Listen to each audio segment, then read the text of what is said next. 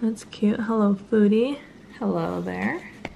Okay, I'm super excited. I just got my Dash mini waffle maker, and my Target carries these in store. They're only $9.99. But since I already had a Target order going in, I waited to get the color that I want because it's super cute. They have so many colors online. Red is the only one that was carried in my store. I'm going to give you a live unboxing and show you the recipes included, and we'll do some demonstrations. Okay, so asking me to go leave a review, talks about their warranty. They're on Instagram, and unprocess your food. It has 350 watts, ready, set, cook. You just plug it in, and when the blue light turns on, you're ready. Family fun. That's to be determined.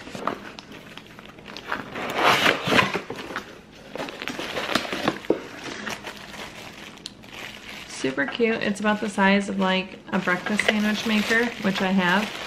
I'm a giant kitchen gadget person. I love kitchen gadgets. So there's that giant blue light they say it lights up when it's ready. And there's a little cute little mini waffle maker. And it has this Dash booklet, so I will see what's in here.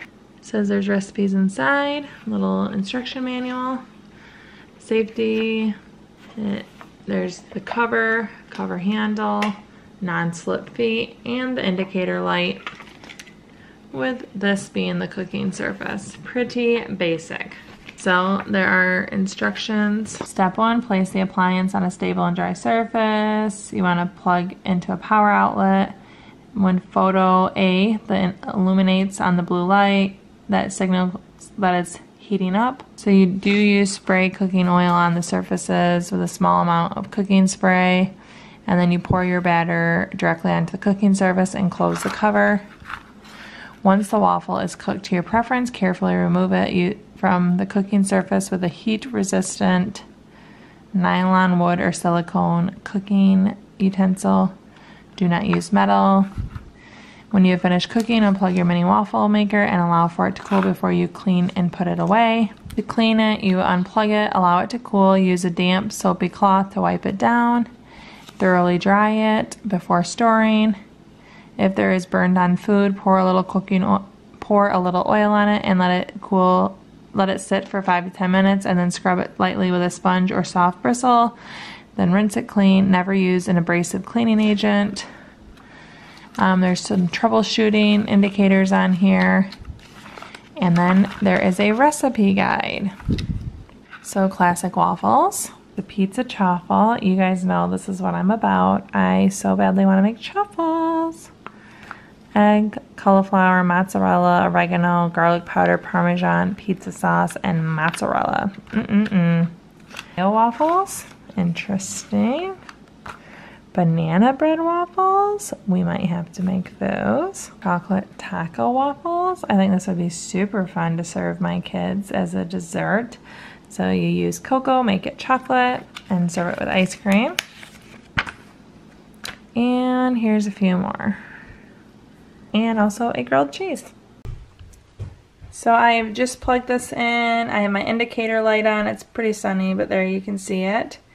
And it's heating up. Once it reaches optimal cooling temperature, I'm going to wait for the light to turn off, and then we'll get started.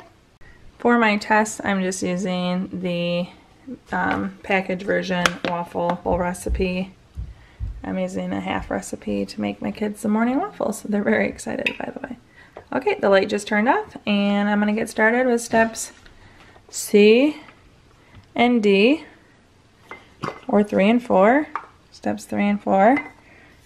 So I'm going to lightly spray. That was a little more than lightly, probably. Have my batter ready here.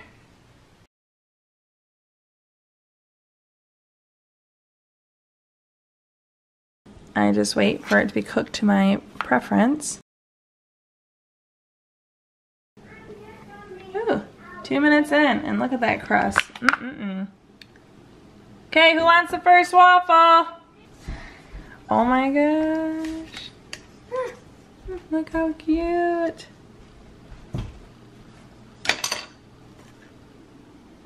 First waffle ever. Are you a happy girl? Enjoy. And when you're 8, this is how you tap it. Alright, so this is our first morning using the mini waffle maker, and I want to see, do my kids give it thumbs up or thumbs down? Kel? Okay, perfect. I definitely think we'll be using this more in the future, and I give it thumbs up as well. Definitely worth your $10 buy. Super easy to use. I know how it tastes is going to depend on the recipe, but it makes very great textured waffles. Thank you so much for watching. Chow down and chow.